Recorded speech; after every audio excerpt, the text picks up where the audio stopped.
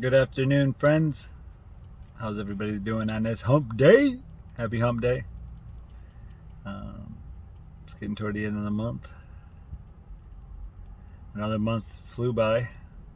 Got some beautiful weather though. Very thankful of that. Very thankful of that. I love the sunshine. No cloud in the sky. Just beautiful. Well, we're at, I'm sure other places in the world that isn't as fortunate right now. But we just want to always start off by saying God is good all the time. And all the time, God is good. Very, very good. No matter the situation, no matter the circumstance. Turn that frown upside down and look up. Because He's got you. Today's going to be a little different.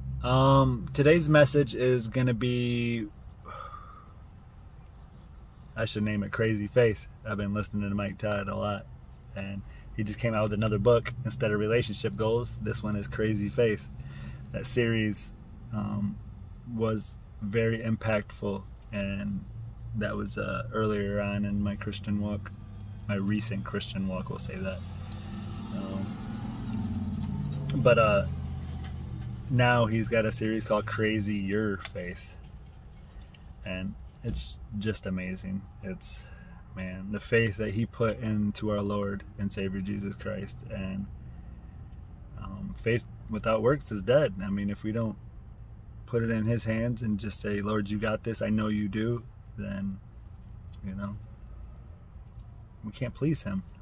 We're going to get into that a little bit later, but I'm going to give you guys what's been on my mind. I've been reaching out to a couple people, putting ideas out there, but I'm really gonna go through with this. I'm taking a step of faith. The Lord has been putting this on my heart. I've been really discerning His voice lately, and He realizes, He knows the passion that I have for kids. A quick little story. When I was a teenager, I used to go to this place called Life Station.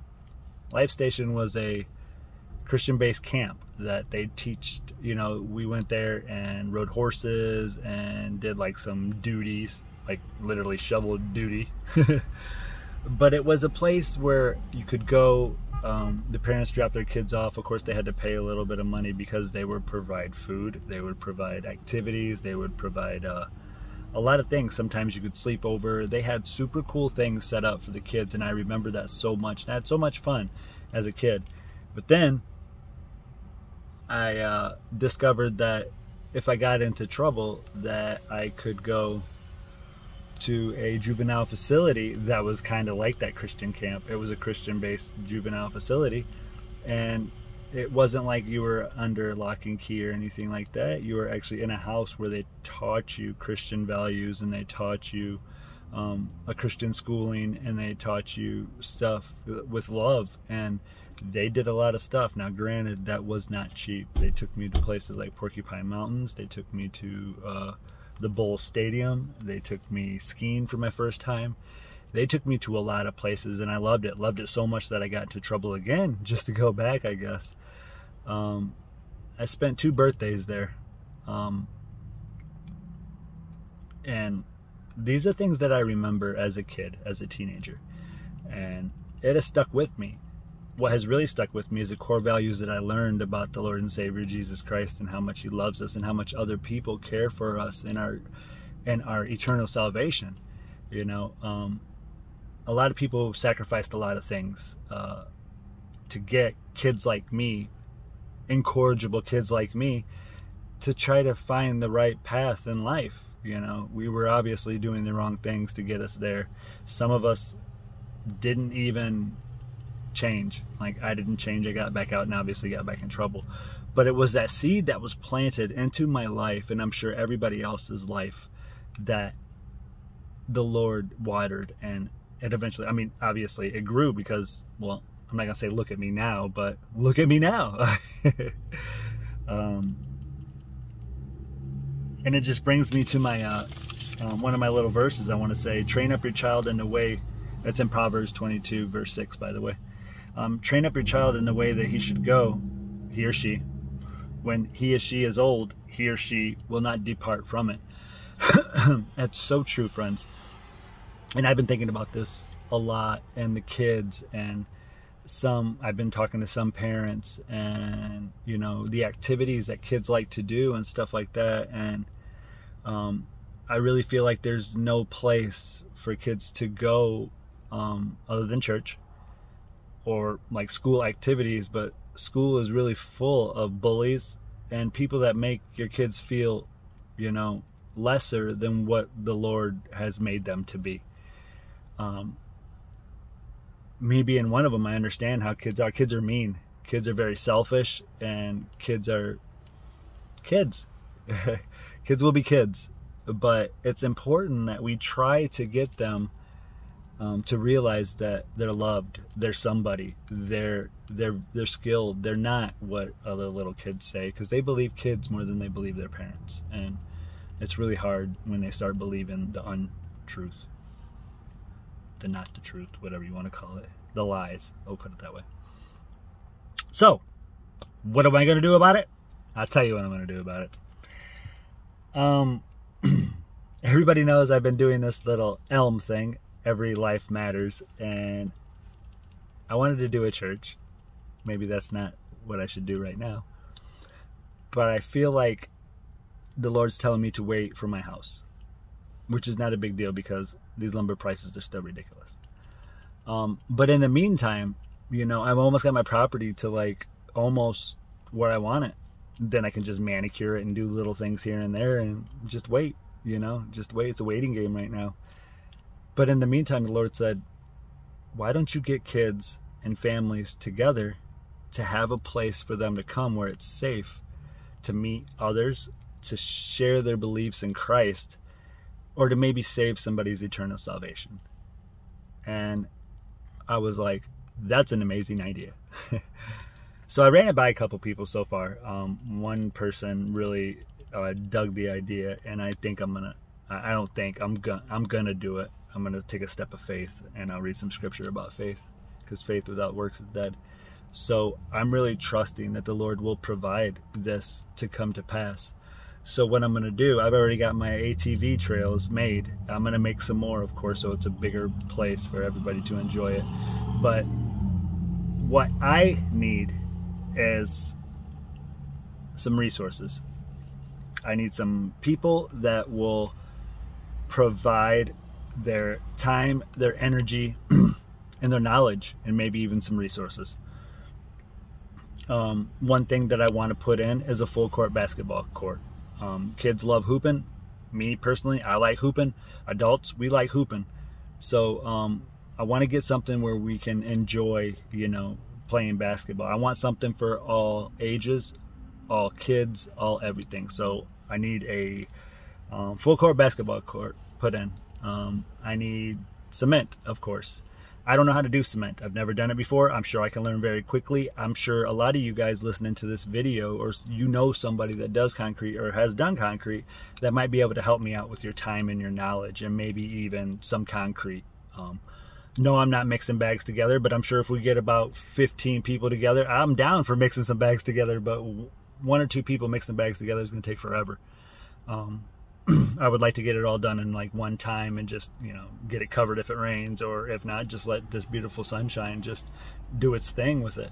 So that's one thing that I would need. The next thing I would need is, of course, 2 basketball hoops. I want to get the movable, adjustable glass backboards. I want 2 of those on each side, of course. That's it for the basketball area. I'll probably do the painting of the lines and all that myself. The next thing is the volleyball net area. I'm going to need some sand. I'm going to need like 2 probably 4x4s by 12 or something. I don't know what I would need. Maybe 6x6s. I don't have a clue, but just 2 of those, of course, and a net. Not no rinky-dink little one. I want a good one that's going to withstand wind, rain, and definitely not the winter, because I'm going to take it down for that. But of course, if we can find somebody with a bunch of sand, I want to get that hauled in, and some recommendations of what I should put down so weeds doesn't grow up through it. Number 3 I'm going to need is like a pavilion area, so when we actually gather and if it rains a little bit, or if we just want a spot for maybe the kids to go, or the ladies to go, or the men to go, or to put the food down, because we're going to have meals. I'm going to be cooking, or we're going to pull together something with meals at all times when every get together happens. So we're going to need like a pavilion built. I got a spot that I want to clear out a little bit and probably lay a cement pad down for that. So basically what I'm looking for right now is cement. We need to get that going and put in. So that's my three main things. The rest I can probably do, because I'm going to put like a football place out there for the kids, the boys, the men, the ladies. No discrimination at all. Who wants to play what and do what? I just want to get everything ready so everybody has, availability to these things. But first and foremost, actually, the 4-wheeler trails are open like right now. I'm gonna put the bug out there to some moms and stuff. That's gonna be like the main attraction for these kids. They're gonna come out, they're gonna be able to have fun, they're gonna be able to ride, they're gonna be able to meet new people, but I want to bring salvation to their lives. Of course, we'll have fun, we'll have a good time. I'll have a bonfire pit out there, we'll have a bunch of stuff.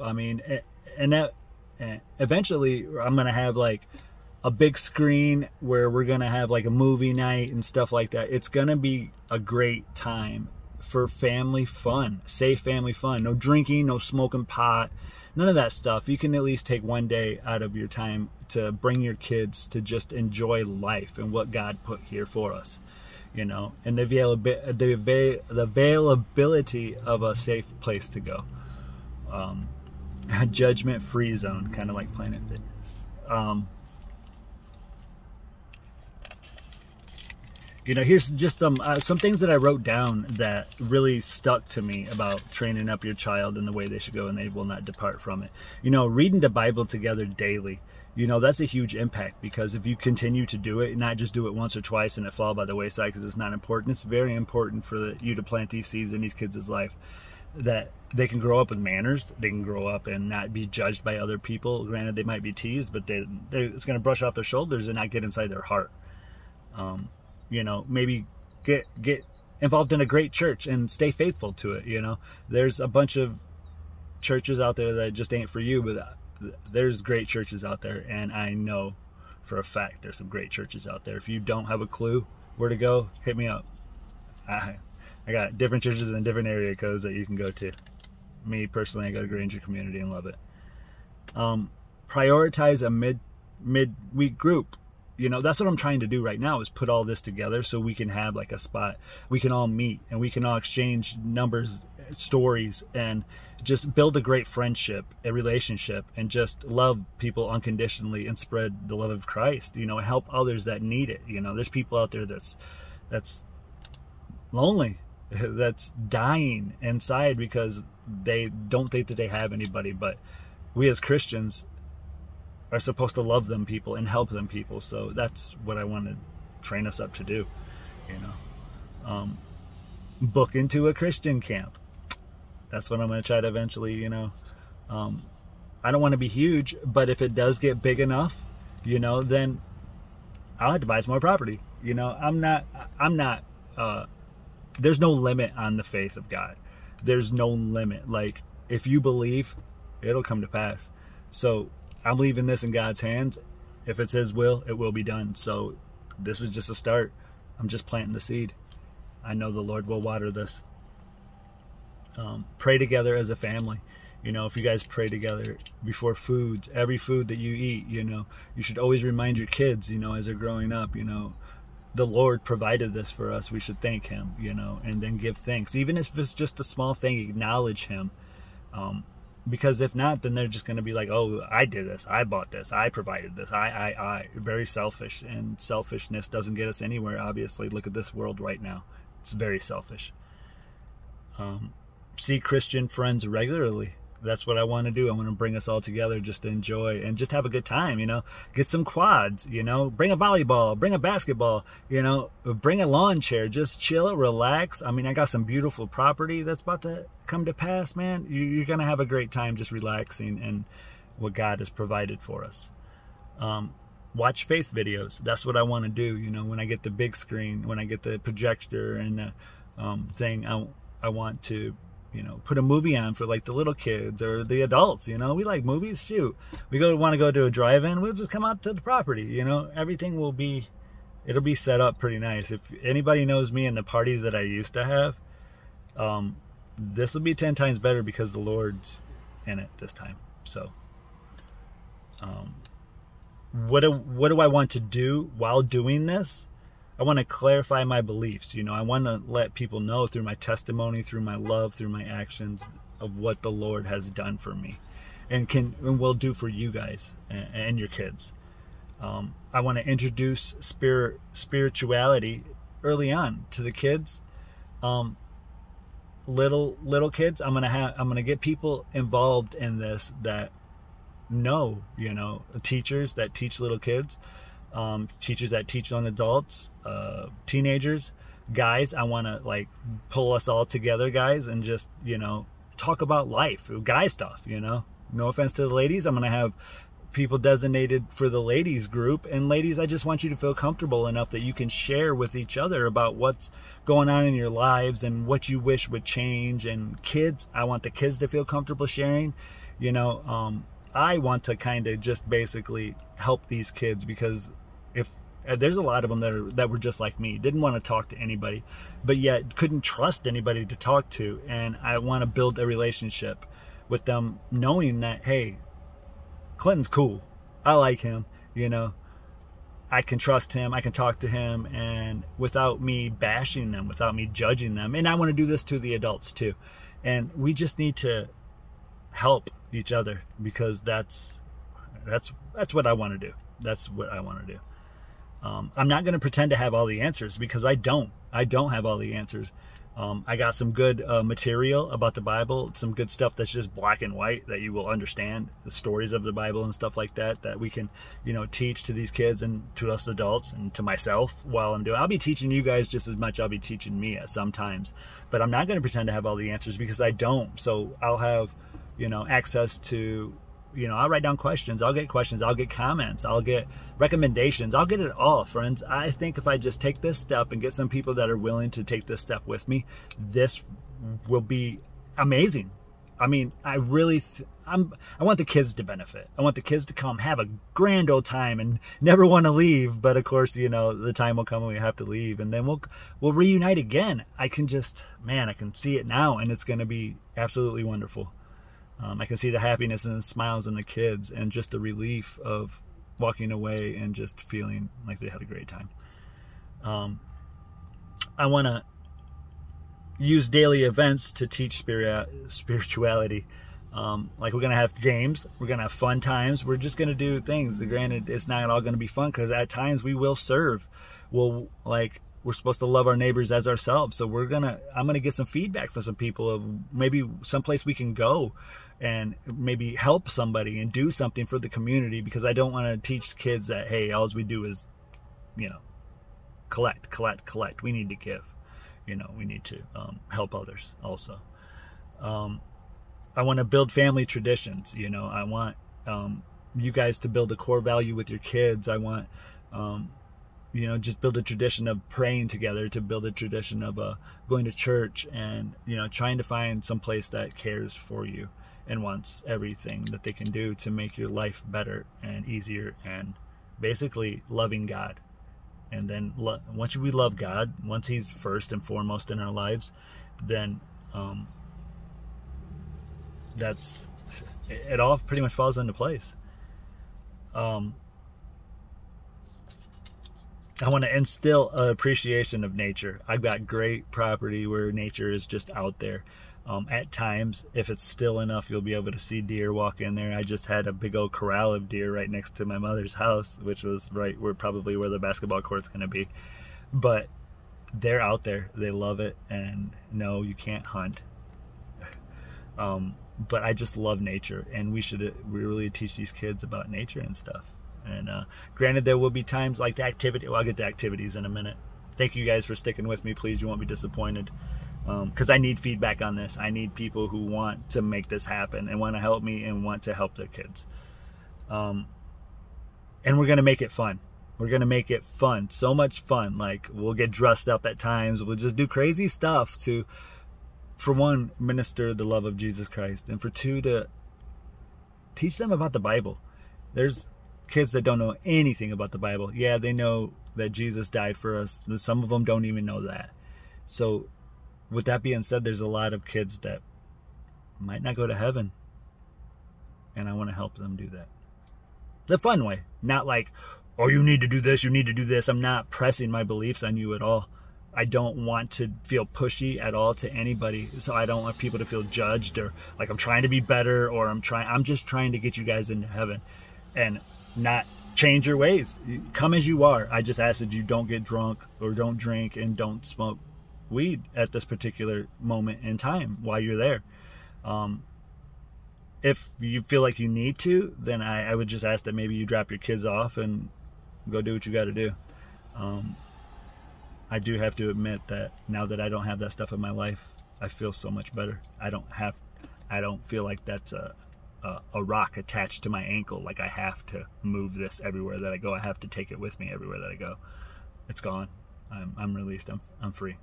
So yeah, so serve others, pray together, do meal times together, teach good values, express love for each other, and share the journey together. That's things that I want to do. That's what I want to do with everybody. I'm sure a lot of you guys know me. I'm a fun type of person. I love to have fun. And eventually, if this goes really well, the Lord has blessed me with a really good job. So I'm kind of using all of my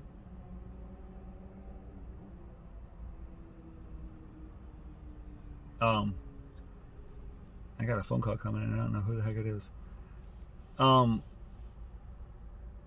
But I'm using all of my resources basically right now. So when the time comes that we get a bigger group and stuff like that, I will ask for donations. This is a non-profit. I'm not using any of this to put into my pocket. What I'm doing is I'm going to be putting it into the activities, the things that I want to do for these kids, like maybe take them to Porcupine Mountains, maybe take them skiing for their first time, or maybe take them kayaking or stuff like that, that kids will just enjoy and learn to love and appreciate nature and know that there's somebody that cares for them and wants them to better them. And we all want to be loved, and kids want to have fun. Adults, we want to have fun too. But we also need community. We also need good friends that's going to help us out. Accountability partners. We need a lot of this stuff. So friends, I just ask that you partner with me and just can we do this together? I want to do this together so badly. And I need friends that's willing to do it with me. Step out in faith. I just need basically maybe some help, some feedback, and some resources. Cement.